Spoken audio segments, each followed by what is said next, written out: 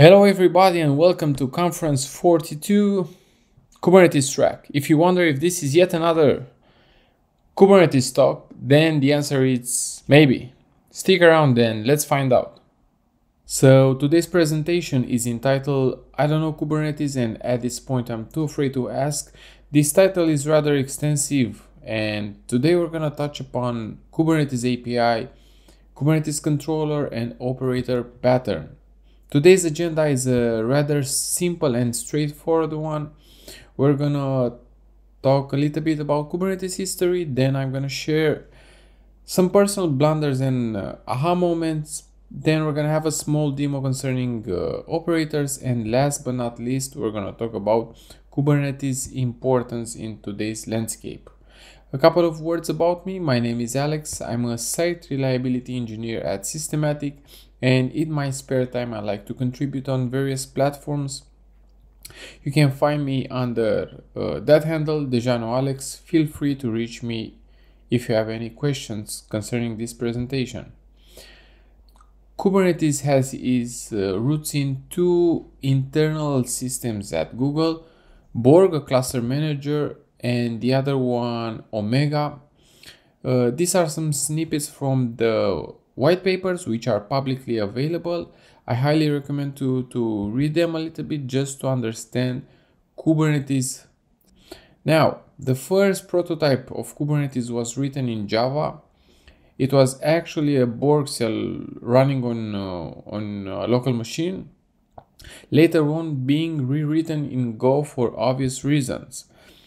In 2014, we have the first public commit, followed by 1 year later, followed by CNCF, Cloud Native Computing Foundation, in which Kubernetes was donated as a C technology. So here we can see Google's statement. We are pleased to contribute Kubernetes the open source cluster scheduler. This formulation is rather interesting, right? It's not just a plain orchestrator. Now, for those who don't know, CNCF, Cloud Native Computing Foundation, is an umbrella for open source projects. This is the CNCF landscape, and in here each small square, it's actually a open source technology that addresses a specific need. Here we have the main pillars: application definition and image build, databases. Here we can see under scheduling and orchestration Kubernetes. And if we zoom out a little bit, if we scroll, we can see that the landscape is rather daunting. We have almost 200 technologies in CNCF. Now, why it is important that Kubernetes was a C technology? Moving further, after almost 10 years, our job market looks like this. Desired characteristics: Kubernetes. Technical stack: Kubernetes. Nice to have Kubernetes. Last but not least, what your day will look like: Kubernetes. So these are snippets from actual job descriptions, and fortunately or unfortunately, Kubernetes is a prevalent technology, so more or less evolved under around Kubernetes, right? Being a C technology in CNCF. Our entry point in today's discussion is Kubernetes lingo, right? So let me share with you a funny story. So in the beginning, involved in various meetings, one of which someone said, we need a solution that supports automatic resource bin packaging for our workloads. And I was, okay, so we're not talking about Kubernetes, because Kubernetes is a container orchestration system, right? But actually, this is the technical definition. So coming back to the Borg white paper and Omega, right? The scheduling part, the automatic resource bin packaging. This is a very important feature of Kubernetes. And of course, we have various terms, right? Like naked pods which don't run under a controller. We have things like workload. So you might say my pod has been scheduled, or you can say the workload has been scheduled. We have various container design patterns like init containers, sidecar containers, ambassador pattern, right, for containers. And also for those interested in Kubernetes administration, we have things like static pods. Now, almost every presentation concerning Kubernetes starts with this high-level view of Kubernetes architecture, in which we have the control plane with API server, scheduler, control manager, etcd, and the data plane with workers, right? Now, one might say, okay, so this is the special thing concerning Kubernetes. But if we were to take a look at another technology, we can see that it also has a control plane with managers. It all has a state store, a Raft-based state store like etcd.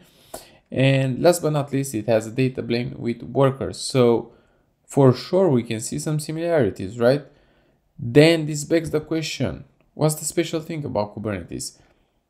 Even though we work with YAMLs on a daily basis, behind the scenes, Kubernetes has a nice HTTP-based API server. So behind the scenes, there are actually JSONs and some protocol buffers, right, for internal calls. And this API server, which is the core of Kubernetes architecture, implements the controller pattern, right? What do we mean by controller pattern? It's a simple watch loop that watches the desired state, meaning the one that we have in our YAMLs, and the current state, which is the actual state of the, let's say, objects that we have running in our cluster, and tries to do the reconciliation, right? The famous reconciliation loop. It's actually the controller pattern which tries to adjust the current state in order to match the desired state. Now, the controller mainly does three things. It observes the desired state, it analyzes, and last but not least, it corrects the drift of our current state, right? So the controller, it's, as I said, it's a watch loop, a generic watch loop, so to say. Operators, the next step. Operators are a design pattern for extending Kubernetes API and creating software to run on Kubernetes. This is a rather steep definition. Now, basically, an operator is just a custom controller, right? A custom watch loop. And most times, operators need some custom resources. Here on the right side, we have some custom resource definitions. So if you do kubectl get CRDs, you're gonna see custom resources that you are having in your cluster. Things like Harbor or Jaeger or Keycloak custom resources, right? Now, we're gonna try to have a demo concerning operator. Now, the entire premise of our setup is as following. So as we said, the operator is a custom controller. We're gonna have an operator running, we're gonna deploy an operator in our cluster. The operator is being configured by a custom resource. So we're gonna have a custom resource definition, and actually a custom resource is a way of extending Kubernetes API. And the entire purpose of this operator is to aggregate logs from various pods. So let's see it in action. Starting with some small prerequisites, right? Now, in Kubernetes, we have the documentation at our fingertips. So if we do a kubectl explain pod, for example, we can see exactly how the controller works, so to say, right? So we have some nested fields, the spec, which is the desired state, and the status, the most recently observed status of the pod, right? If we drill down a little bit and take a look at the status, we can see the all known phases like fail, pending, running, succeeded, and unknown. So these are our pods specs and status, right? The fields that the controller uses. Now, you might have heard that Kubernetes is a compute abstraction. And why is that? For example, on my local machine, if I would like to have a sorted view about my process's resource consumption, I can do a top. I will select CPU as a key for my sorting, and here we have a sorted view concerning our resource consumptions for our process. But guess what? We can do the same thing in Kubernetes. So if we do a kubectl top pods, let's take a look at the containers. Let's sort by CPU, and let's take a look in all namespaces. So here we have a sorted view for our pods. Guess what? We can do the same thing for our nodes. So we can do kubectl top nodes.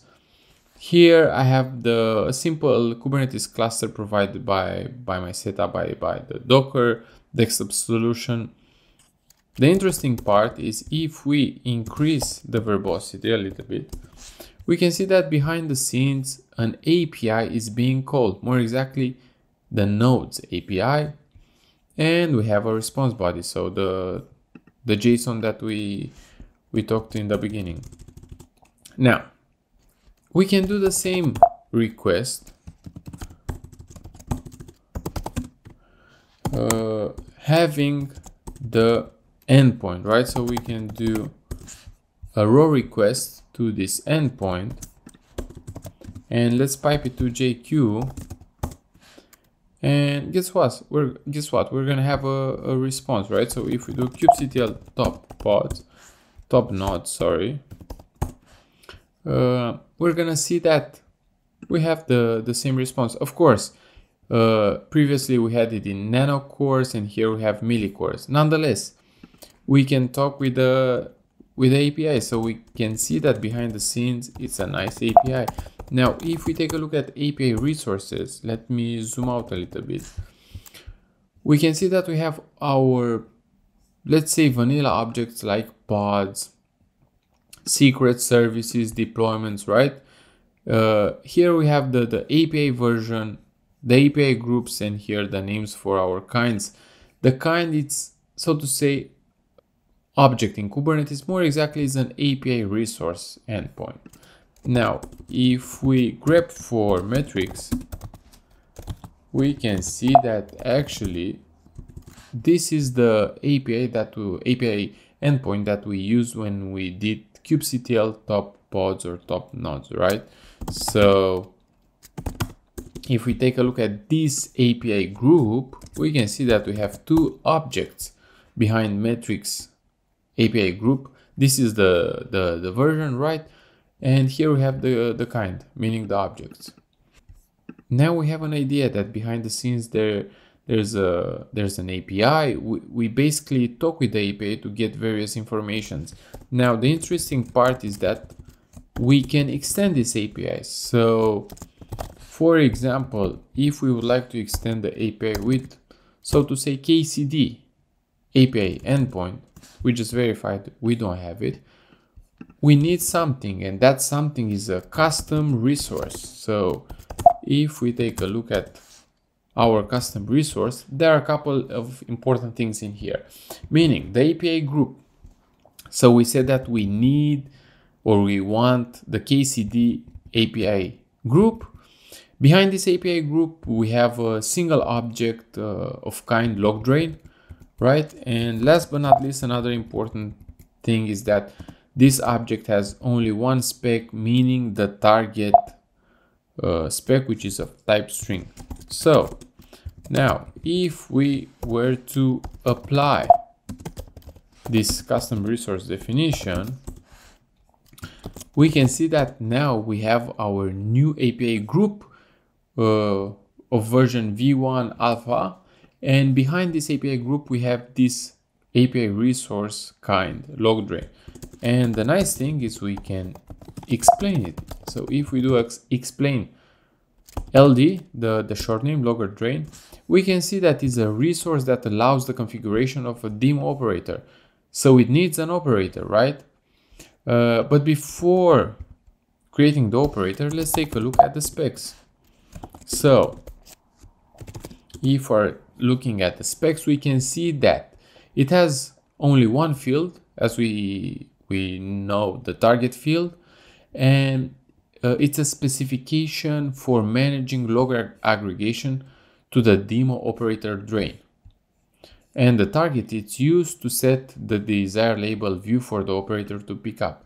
So now this begs the question, what's an operator? We said it's a custom controller, a custom watch loop. But actually it's just a simple application, a simple binary. We can take a look.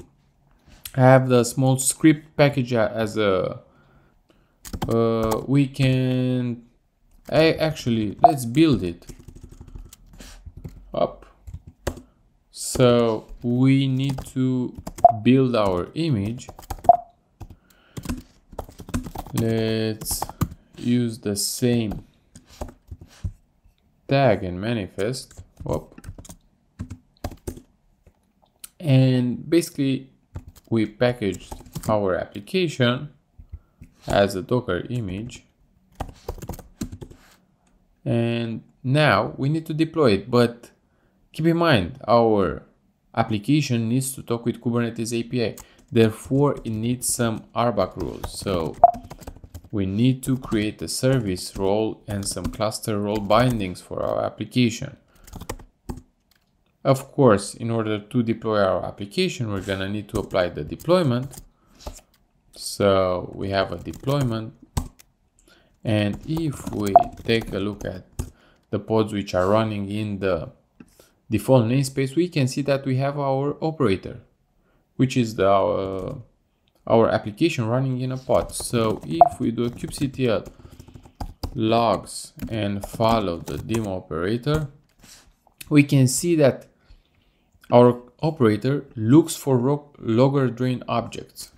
Now let's create our logger drain object. Let me split the screen in here. Now, of course, keep in mind, on the left side we have the operator, our custom loop, which is running, and it's looking for logger drain objects. So we created our custom resource definition, but we don't have any logger drain object. So if we do a kubectl get logger drain, there's nothing. Now let's create an object. So let's create our logger drain object. It's of kind log drain. Let's call it demo LD, and here let's set the target as being KCD. And now as soon as we create our logger drain object, so we're gonna kubectl apply it, we can see that our pod has already seen the logger drain object, right? So logger drain object named demo LD with specs target KCD. So that's nice. Now we have a logger drain object which tells to our operator pick up the logs for all pods that have the label KCD, but we don't have any pods label KCD with the label KCD. Therefore we need to create. I'm going to use a simple nginx image, and I'll create a naked pod, and as soon as my nginx pod named pod1 will be healthy and ready, we can see that our operator picked up its log. So it found pod1 in default namespaces, and here we can see the logs of the nginx based pod. We can make another naked pod. Remember, the scope of the operator was to drain the logs for all pods with the label target KCD. So here it's a simple Flask based application, and the story remains the same. As soon as the pod is healthy, we can see that the logs have been picked up for pod 2 as well. And here we can see the pods, right? Now, coming back to our presentation, what we've seen that a resource in Kubernetes is actually an endpoint, right? It's an endpoint in Kubernetes API.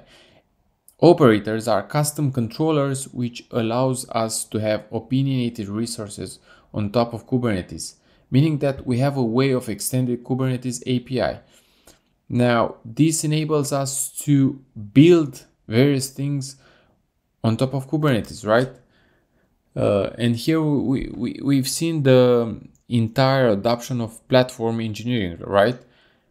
It's rather easy to extend Kubernetes API, but this doesn't mean that you really need to do it. I mean, you can have something that it works, but it lacks a proper developer experience or a proper use case, right?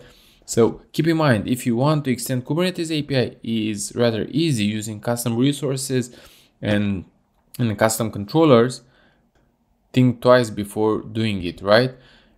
In many ways, everything is an abstraction, right? So we're working with abstraction on a daily basis, right? So when you create a custom resource and an operator, you create an abstraction that can be used in Kubernetes. As we've seen, Kubernetes is a platform for building platforms, right? It's easy to extend its API, and it has almost of a plug and play approach with regards to the API. And last but not least, the very important thing, Kubernetes is only as good as the infrastructure it runs on top of, right? So keep in mind, having multiple small nodes versus a few larger nodes, this is a ongoing debate, and Kubernetes will not do any magic if the infrastructure under provision. That was it. Thank you very much. Don't forget, if you have any questions with regards to this presentation, this is my handle. Have a nice one. Goodbye. Thank you.